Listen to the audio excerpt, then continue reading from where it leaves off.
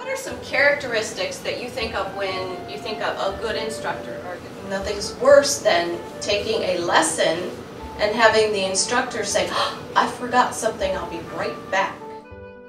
These are all things that we want to be to our students in order to pass on our knowledge and our passion. How can I change this to make it better the next time?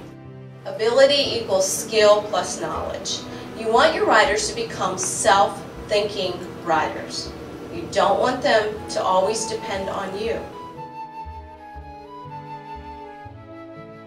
You can never have enough tricks in your bag. Our limitations are by how much we have in there. If we run across a different student with a different horse or a different personality or something else that we really not sure how to deal with, we go back into that bag and pull something else out and try to get through to them that way.